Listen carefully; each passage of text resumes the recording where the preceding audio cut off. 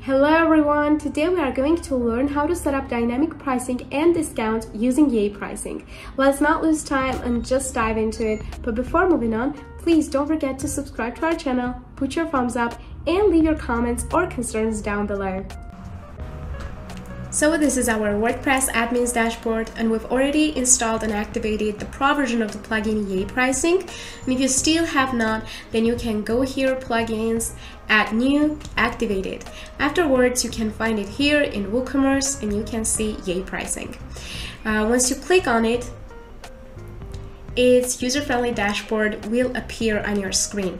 And here you can see 5 main sections, 3 of which are the main tools that Yay Pricing offers. And now let's explore these tools separately. Our first tool is product pricing. And when we click here, add your first rule, we can see 8 options of the campaign available, one of which is your own campaign, where you can design and edit your stuff independently and not based on these templates. So one of the options is buy free, get one free, or buy X, get X, or buy X, get Y. Let's choose this buy free, get one free and see what can we do with this option. Here is our main dashboard, and here we can see that in this name section we can edit our name and give a name to our rule and campaign so that it is easier for us to track these campaigns, which one, for example, we are running at this point or which ones are stopped. So let's change this to 2. And then in this rule type, it is important to choose the same product because this campaign is applying to the same products. We will get back to this quite soon. And here we can already edit and add some interesting stuff. For example, how many of them they can get free. For example, our option is buy 2, get 1 free. So here we are changing it to 1. And here we are choosing free, not discount. And when buy, in this case, we change it to 2. And then here in this part, you can choose to apply any or all of these filters and then make your changes according to that. After clicking on save, now we can add a new rule in this same section. Click on add rule and we can again see the same options available. Let's choose buy X, get Y. And here again we can make our changes, and it is pretty flexible. In this name section, let's change this and write free. So buy X, get Y free. In this rule type, see that it is now buy X, get Y, so we are making sure that this is on this type, and then moving on. So item get type, we click on free because that's our rule, but if you click on discount, you will see new lines appear here. If you click on free, then you can make the rest of the changes here. For example, how many of the products your client should buy to get 1 cap for free. So I'm buying 2 t-shirts. And here we can see that I got 1 t-shirt for free. Our next tool is cart discount, which means that you can offer flexible discounts to your customers based on their order number or cart subtotal quantity. So in this section, we can again see at your first rule, here we can see 4 options of campaigns available.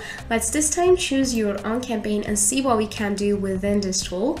In this name section, I want to create a rule like this. So give $10 if a customer places an order for the first time. So in this discount type, we are choosing fixed discount and we are setting 10 here. Then we are going to conditions and adding a new condition. In this part, we can see how many options are available and how flexible this tool is. And we are in this case choosing customer order count.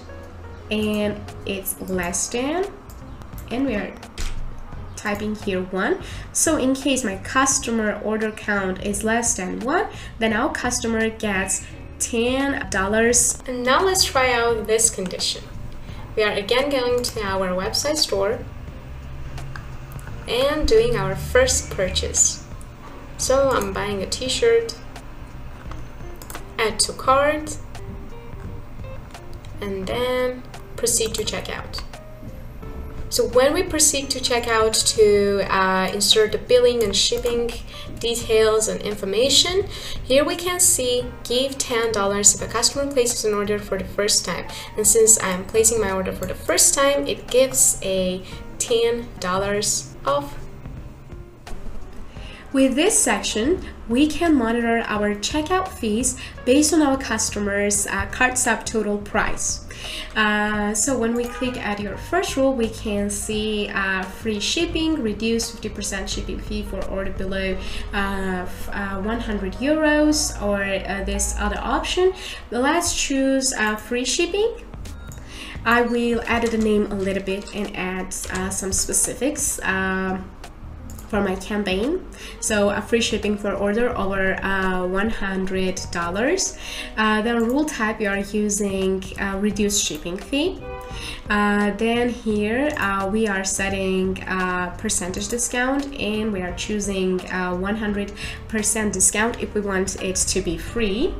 Then when we are going to conditions, we can add edit condition here, and it immediately appeared here. If cart subtotal price is greater than $100, then our customers get free shipping. Pretty easy.